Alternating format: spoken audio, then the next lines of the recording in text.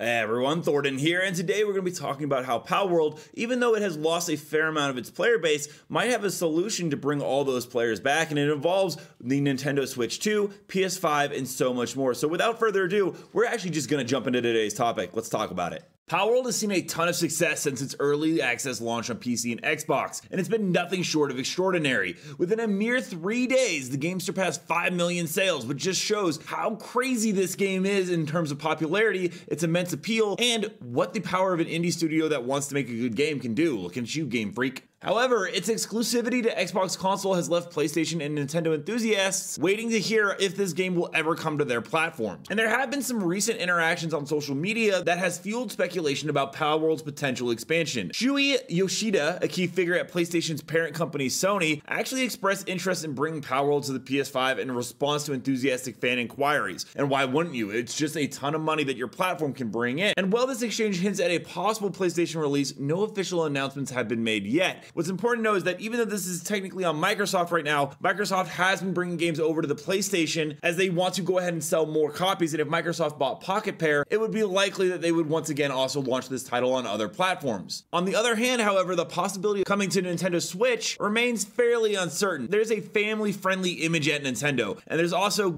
some concerns about the game's use of guns that has led to speculation that it might not align with the company's brand identity, but I think overall it could still work. It's not a Nintendo property, it's just a game on the Switch, and so I don't think it having guns would be that big of a deal. Not to mention the unprecedented success of Palworld and the evolving landscape of gaming preferences could actually prompt discussions about that Nintendo port, especially as they have not gone ahead and done anything in terms of a takedown despite numerous fan requests to do so, which I don't think will ever happen. There really isn't a copyright infringement case here, but regardless, let's move on. Because the timing of Palworld's potential release on console like the PS5 or Nintendo Switch is pretty crucial for maximizing its impact and capitalizing on those market trends. As some of you might have known, Palworld has lost 84% of its player base. It's still a massively played game, by the way, but it's going to need more than just Xbox and PC to stay afloat in terms of competition. And that brings us to the upcoming release of the Nintendo Switch 2, which is rumored to launch in March of 2025 with recent reports. And it presents an intriguing opportunity for Palworld to make a huge splash. Now, the launch title for this new console is rumored to be Pokemon Legends Z to A, and that would be the perfect time to have some in-game market competition to see who is really going to be the next Mon game of the next 10 to 15 years. That being said, I don't think Pokemon's going anywhere, but it could create some interesting synergy in an environment for Palworld's debut on other consoles, along with Pokemon still showing that it's the reigning champ. There's actually several benefits by having these launch at the same time. Firstly, it would leverage the heightened anticipation surrounding new console releases. At the end of the day, Nintendo is going to want to move more units of its console than it is going to want to move a video game. Not to mention, drawing attention to Palworld as a must-have title for the latest gaming hardware could be pretty interesting. Imagine walking around and playing Palworld on your Switch. Secondly, the thematic contrast between Pokemon Legends Z to A and Palworld could cater to more diverse gaming preferences that would expand the appeal of the Nintendo Switch 2 as a versatile gaming platform. It makes more sense the more you think about it. Additionally, the success of Pokemon Legends could pave the way for Palworld's acceptance on the Nintendo Switch. It would demonstrate that the platform can accommodate a variety of gaming experiences while maintaining its core values. That's something Nintendo would really like to do, along with, lining its pockets. The strategic positioning would not only enhance the market reach of Palworld, but also contribute to the overall growth of the Nintendo Switch ecosystem, which is what you want to do on a launch. Overall, though, the potential release of Palworld on consoles like the PS5 or Nintendo Switch could be a significant opportunity for the game to reach a whole new audience and get even more players and more content updates as the game continues to sell. If you strategically align its release with key developments in the console market, particularly the launch of the Nintendo Switch 2 and Pokemon Legends, Palworld can synergize and capitalize on everyone's evolving gaming preferences. We'll have to wait and see, but I would really hope that this is something that comes to fruition, and we'll just have to see how all this unfolds. Let me know down below, would you like to see Palworld on the Nintendo Switch 2? What other platforms do you think it would do well on, such as the PS5, or do you think it should remain an Xbox Microsoft exclusive? Also, if you guys want more news on video games, check out my other videos right here, where I cover anything about everything that you guys want to know about the current gaming market. And until next time, everyone, thanks for stopping by, and